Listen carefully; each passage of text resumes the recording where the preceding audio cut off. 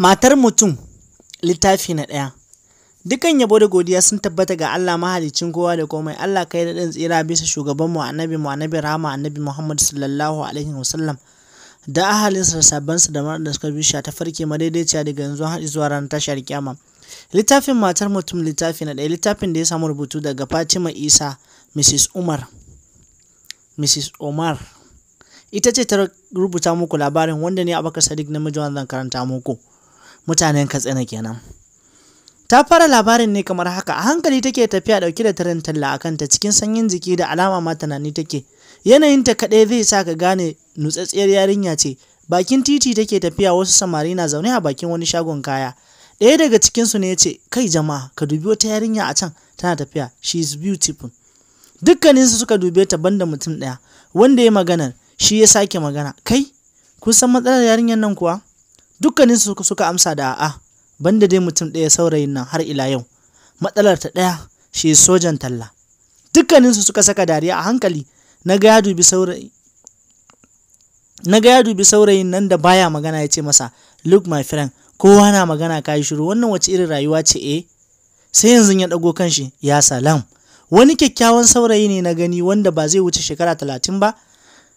Cikin isa ya fara magana, "So what, ina ruwana da ita?" Mai surutun nan ya kuma faɗar, "Haba Hamid, listen to me, yarinyar nan na da kyau fa sosai." Hamid cikin fushi ya ce, "Kamal, please just keep quiet, you will never understand me. Na gaya maka ba na son maganar wata mace ko? Me yasa ba za ka fahimce ni ba?" Hamid ya tashi ya shiga motarsa cikin fushi. Ko ya kalli ma inda yarinyar nan take, ya ja motarsa ya gaba abun shi. Kamal ya ce mata, "'Yan mata zo mana." A hankali ta ƙaraso wajensu ta ajiye musu tiren tallar. Kamal ya furta, "Nawa ne 'yan mata?" Cikin wata irin murya mai daɗin gaske ta furta, "Goma." Kai ya girgiza ya ce, "To, kafin a ci me sunanki?" Dariya ta yi ta kwashe baki ta ce, Ni malam, ni bana da suna." "Da gaske?" Ta murguɗa mai baki haɗi da faɗin, Murmushi ya ce, "Kai, amma kin yi kyau fa." Shiru ta yi abunta. "Please 'yan mata, tell me your name." Ido ta ware ta ce, "Na'am, me kace? Oh, baki ji abin da na faɗa ba ne?" Kamal ya dafa kanshi ya ce, "Oh, I'm sorry, I'm familiar with English, so na kan manta ne wajen da ya dace na yi shi." Kai ta girgiza ta ce, "An saba kuma, ko?" Mana, to na ji, mu bar maganan dan Allah, ya sunanki? Ba dan ni ba, dan Allah, kin ji?" Ta yi shiru tana kallon sai kuma cewa, ko ba ki ƙaunar Allah ne ba za ki faɗa min dan shi ba?" Da sauri ta girgiza kai ta ce, "A'a, ina ƙaunar sa mana." "To gaya min sunana." Ta sauki ajiyar zuciya ta furta, "Sunana Muhibbat." Tana ambatar sunanta sai da kirjin Hamid ya buga. Yana cikin direbin motarsa da sauri ya ambaci sunan Allah. Kamal ya ce, "Wow, suna mai daɗi, sai ka ce a ƙasar India." Ta yi murmushi ne wanda ya bayyana kyawunta. Muhabbat kyakkyawa ce, son kowa kin wanda bai samu ba. Yarinya da ta tattara yarinta ba za ta wuce shekara 15 ba. Mace ce har mace, ga idanuwa, ga hanci, ga dukiyar Fulani. Wallahi ko ke mace idan kika ganta sai kin so ta don kenta. She is damn beautiful. Kamal ya ce, "To, ina so na zo gidanku na kawo miki ziyara, ya za a yanzu?" "Aini a gidanmu ba a bari na fere da kowa." "To ko me yasa?" "Wallahi ban sani ba ne ma." "To ko an miki miji ne?" "A'a, wallahi kai malam, wallahi ka cika tambaya kamar dan jarida, ni kan gaskiya." "Au, baki sani ba, ai dan jarida kike tare da shi, baki sani ba dama?" "To naji, ni zan tafi tallata yamma nayi." "Karki damu, zan saye duka ayar da gyadar. Yanzu dai duk kayan tiren na nawa ne?" Muhabbat ta dubi tiren tallatar ce, "Duka na 300 ne." "Okay."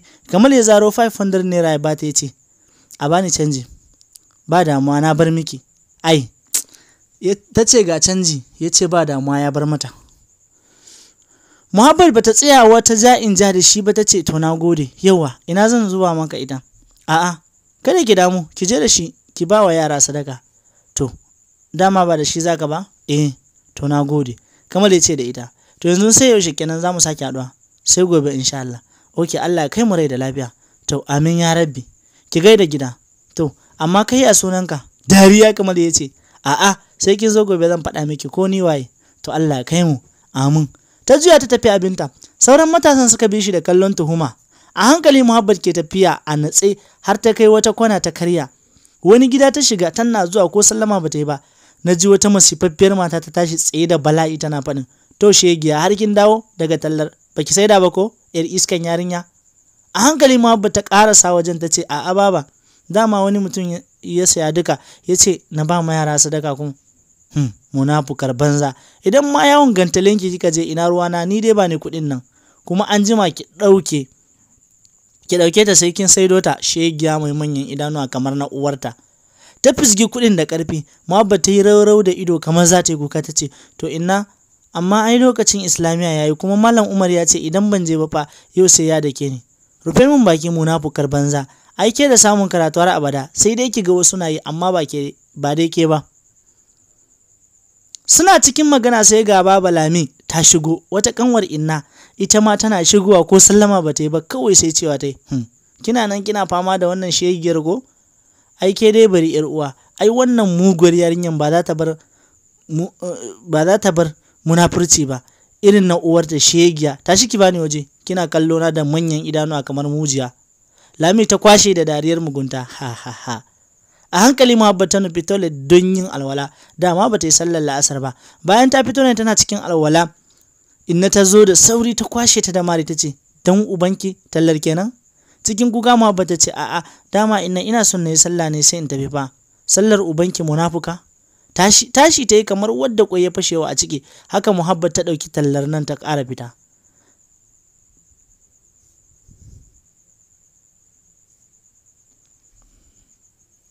Kai, ‘yar uwa, kutu mugun ice, yaro bai bani ba balle ya raba. Wane mutum ya ja da ke ya kwana ƙiyama? Ai ko aljani sai ya shirya miki, ke sawa a yi don uban mutum ko baya so. Kai Lami, ki daina zuga ni da yawa don Allah. Ai kin san wallahi yadda na raba uwarta da garin nan, to ita ma haka zan raba ta da shi har abada, amma kafin nan sai ta gama nema min duniya, shi yasa ma idan za ta tafi talla bana barin ta fita da datti a jikinta, sai ta yi wanka saboda ta yi kasuwa da sauri. Lami ta kwashe da dariya ta ce ai na san ki ba wasa, yaushe za mu koma wajen boka don kin san shi da aiki boka tsiga. Ai ni zan gaya miki aikin boka tsiga, saboda yanzu dukkan abin da na ce wa malam a gidan nan to ya zauna wallahi ba canji. Haha, kai amma wallahi kin yi sa'a, shi yasa nake son ki yar uwata, kina wuta fa. Ke dai bari kawai, ni wallahi dukkan wanda ya ce ba ni bace ni ma fa ke dai kawai ki bari, gaskiya ni fa ba za zauna lafiya ba ko. Ina fa wani mutum sai dai buzunsa wallahi bai isa ba. To yanzu dai ranar Asabar za mu je wajen bokan ko? To Allah ya kai mu. Amin, bari ne niyyar gida dare na yi, na bar yara a gida. To shikenan sai ranar Asabar ɗin kenan. To gaskiya. To ki gaida gida. To gida zai je. Zaune suke saman dining table ɗin cin abinci wanda su hudu kawai ke zaune kansa, mahaifinsu sai mahaifiyarsu sai Hamid da kuma ƙanwarsa Minal. Dukkaninsu sun fito amma banda Hamid. Dadi ya dubi mom ya ce Hajiya yau ina Hamid yake, ni bai fito ba. Wallahi Alhaji ni ma ban sani ba. Dadi ya dubi Minal ya ce mata Minal, go and call your Hamid. Go and call Hamid. Okay dadi. Ta miƙe ta nufi ɗakin da Hamid yake, ta yi sallama irin ta addinin musulunci. Assalamu alaikum yaya. Ya salam, wai menene Minal? Dama ya dadi ne fake kiran ka fa ba. Okay, ki ce mai ina zuwa to. Murda kofar ta ji ta a rufe, magana ta sake yi masa. To yaya, what are you doing? Ya buɗe min kofar, buɗe min mana na shiga ya. Oh Minal, I am doing something, please just go. Because ina so na je wani waje ne kin ji? Bai karasa ba ta katse shi, please yaya, where are you going? Wai ke wace irin yarinya ce mai tambayar tsiya. Na ce miki ina zuwa, a'a. Simi si wala to yaya I'm sorry. Okay na ji ki je, zan dawo yanzu. Yaya taɗi za ka je ne? Ban sani ba. Minal, karfa ki bari na fito wajen nan na same ki. Hamid na kokarin bude kofar ɗakin Minal ta gudu. Sai da Hamid ya gama shirinsa sannan ya fito, ya samu su dadi da mom zaune suna breakfast, shi ma ya zauna kan kujera da ya saba zama ko da yaushe. Daddy, good morning. Morning my son, how are you? I'm fine daddy. Sannan ya juya kalli mom ɗinsa ya ce mom ina kwana? Lafiya kalau. Au, ni da Hausa za a gaishe ni kenan da yake ni Bahaushe ya ce ko? Daddy yayi dariya ya ce in banda abinki, ai ke Bahausha ce. Ha, ku kuma ga ku Turawa ko? A'a mom, ba haka yake nufi ba. To me yake nufi? Yana nufin mu yanzu mun saba zaman cikin Turawa mana, ko jikokin Obama ko? Dariya suka saka min da ce to mom zai iya zama haka dan kin ga kamar Obama ma namu ne. Shikenan mu bar maganar nan haka kar raina ya ɓace. Suna cikin cin abinci dadi ya dubi Hamid ya ce wai hutun kwana nawa aka baka ne? Wallahi dadi 2 weeks ne kawai. Ai sun yi kokari ma, but before you go you have to look for a lady and marry. Dan ba na son kana zama haka babu mata kusa da kai. Daddy, I'm sorry, you need to give me more time because har yanzu ban samu matar aure ba fa. Okay, zan baka, amma gaskiya nake gaya maka. Na sani daddy, insha Allah zan samu. To Allah ya yarda. Dukkaninsu suka ce amin. Bayan sun kammala Hamid ya tashi ya shiga ɗakin sa, Minal ta bi shi tana mai dariya. Yaya an kusan zama ango. Da gudu ya biyo ta. Yau ta kama ranar Asabar. Muhabbat ta tashi da matsanancin ciwon ciki. Inna ta fito ta ce, Inna tana fitowa ta ce, wannan kayan tallar da kika bari ubanki kika bar masu? Muhabbat ta yi kamar za ta fashe da kuka ta ce, wallahi inna yau bana da lafiya ne. Good. Me? Baki da lafiya? To Allah ya sa mutuwa kike, wallahi sai kin je tallan nan. Yar bakin ciki, oho, so kike ki bar min tallar nan, to wallahi sai kin je, munafukar banza munafukar wofi mai bakin hali. Muhabbat ta tashi a haka ta dauki tallar ta tafi daga gidan. Ga ciwon cikin da take ji kamar za ta mutu, ga jiri ga amai, tana cikin tafiya a hankali tana tunanin halin da take ciki. Hon din da ta ji ana yi ne ya sa ta dawowa daga tunanin da take yi. Wanda ke cikin motar ya fito cikin fushi yana faɗin, ke wace irin yarinya ce ana miki wani bakya ji? Yana cikin magana Muhabbat kawai ta yi wani lu za ta faɗi. Ya sauri ya riko ta. Hamid ya riko ta faɗa jikinsa cewa yake subhanallahi, please me ke damun ki? Ina ai Muhabbat har ta suma. Da gudu ya sa ta a mota sai asibiti. Kai tsaye nufi Allah ba mu lafiya ya wuce da ita dare, yana zuwa ya sa akwai doctor. Aka yi sauri aka shiga da ita. Hamid ya daɗe tsaye, sannan sai ga dakta ya fito da sauri. Hamid ya isa wajensa ya ce, please dakta, ya jikin na me ke damunta? Dakta ya yi ajiyar zuciya ce, gaskiya na yi mamaki a ce yarinya kamar wannan jinin ta yawo har kusan 170. What? Hawan jini kuma? Wallahi abinda report din ya bada kenan. To dan Allah dakta, you should try your best and treat her well. Yes, I will try my best. Yawa dokta, na gode, yanzu zan iya zuwa ganin ta? Mu je ka ganta. Hamid ya bi bayan dokta, suna zuwa suka samu Muhabbat na kokarin tashi. Da sauri Hamid ya rike ta. A hankali ta kalle shi ta ce, malam kai kuma waye? Murmushi ya ce, I am a human being. Yanzu dai me ke damun ki? Numfashi ta sauke ta ce, ba komai. Ke kanwata ce, ki faɗa min gaskiya me ke damun ki? Allah ba komai. Barin ta ya mai da hankalinsa daga dakta yana cewa, dakta, yanzu za mu iya tafiya gida ko? Za ku iya tafiya, amma don Allah a dinga bata magani akan lokaci saboda kula da lafiyarta. She is very young da hawan jini, kaji ko? Insha Allah ta za a bata. Amma dakta yanzu ba abin da ke damunta ko? Gaskiya babu, sai dai kawai ciwon mara, amma wannan ba problem bane. Kawai dai duk wata dole ta yi shi. To doctor, thank you so much. Hamid ya sa hannu ya riko hannunta suka fito harabar asibiti, ya sa ta a mota. Tunda suke tafiya ba wanda ya ce ma wani kala, sai yanzu Hamid ya juyo kalle ta ce, ina ne gidanku? Ta yi kamar za ta yi kuka ta ce, ai ni ba gida zan je ba. To ina za ki je? Talla. What talla? Da wannan jikin naki? Okay, naji. To yanzu wace unguwa kike? Ina kofar ƙaura. Yanzu tun daga kofar ƙauren kike zuwa talla har nan? Tun da Hamid ya tambaye ta unguwarsu bai sake mata magana ba.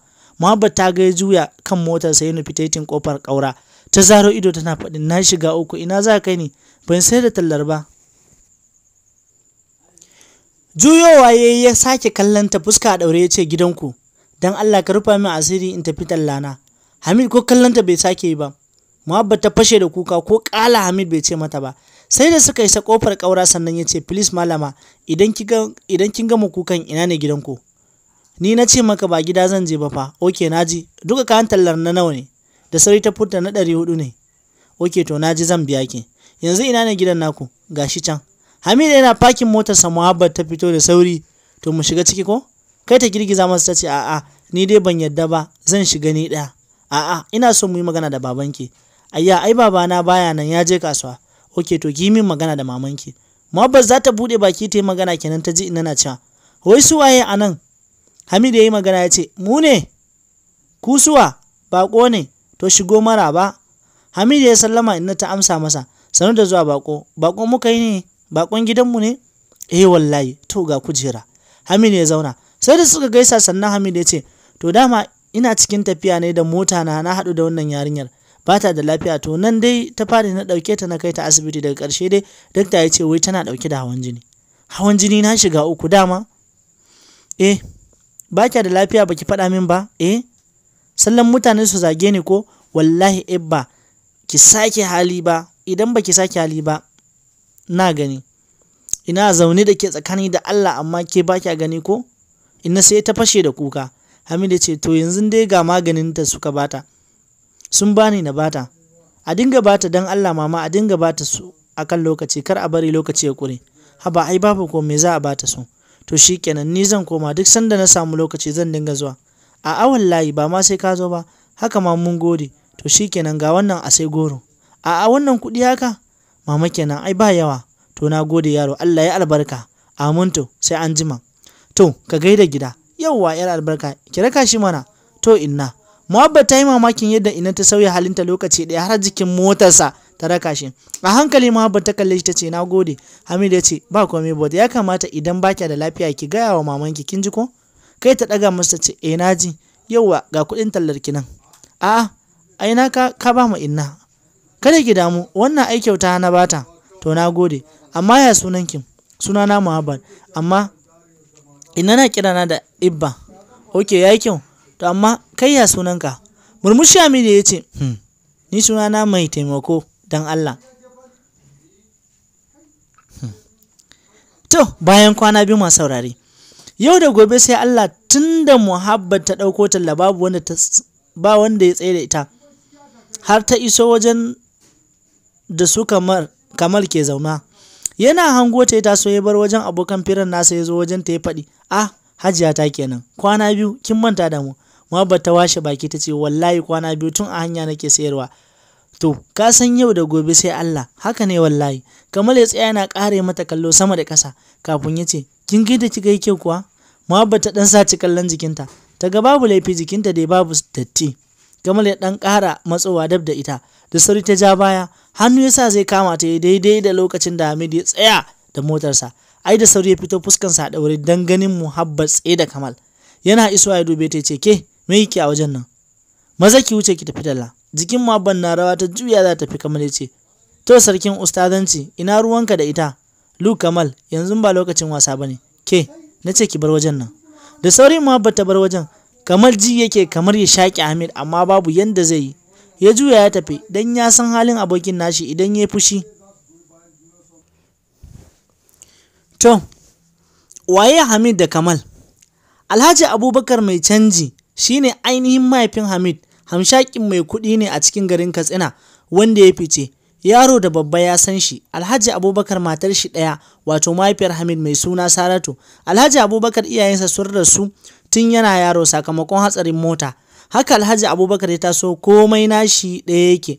Har Allah ya sa ya gama karatunsa a ABU Zaria ya fara canjin dollars, har Allah ya haɗa shi da Hajiya Saratu. Alhaji Abubakar ya sha wahala kafin ya samu auren Saratu saboda mahaifinsa baya duniya. Haka har Allah ya sa aka ɗaura musu aure inda ya gina gidansa a GRA bayan sun yi aure da wata 3. Allah ya albarkace su da juna biyu. Haka Saratu ta sha wahala kafin Allah ya sauke ta lafiya inda ta haifi kyakkyawan saurayinta. Ranar suna yaro ya ci suna Abdulhamid. Bayan shekara 5 Hamid ya yi wayo aka kai shi a firamare. A can ne suka haɗu da Kamal, suka shaƙu sosai har ta kai iyayensu suna son abotansu. Bayan shekara 6 suka gama firamare dukkaninsu suka ce sai dai a haɗa su a makaranta ɗaya. Haka aka saka su a sakandare. Bayan shekara 10 Saratu ta sake haihuwa yarinya mai suna Minal. Haka Sami suka gama sakandare inda mahaifin Kamal da Hamid suka zauna suka yi magana inda za su kai su makaranta ta gaba da sakandare wato Nigerian Defense Academy wato NDA Kaduna. Sai suka yi shekara 5 sannan suka gama suka fito cikakkun Nigerian Army inda suka fito a matsayin second lieutenant. Haka aka yi posting ɗinsu a barak ɗaya a garin Port Harcourt wato Bonny Island Barrack. Sai dai kash halin Kamal da Hamid ya bambanta saboda shi Kamal ma'abocin son mata ne, shi kuma Hamid ba ruwansa da kowace mace, aikinsa kawai yake. Yanzu an ba su hutu sun zo Azare, Arewa. Ai kai zan ce Arewa ne fa na ce Azare. To kun je dai takaitaccen yadda al'amarin ya kasance, wanda za mu ci gaba da labari ko in ce za mu dawo cikin labari a littafi na 2 saboda labarin gajere ne za mu rinka yin shi minti 20. To na gode da kasancewarku a tare da ni mutanen Katsina. Ku dai saurara labarin naku ne.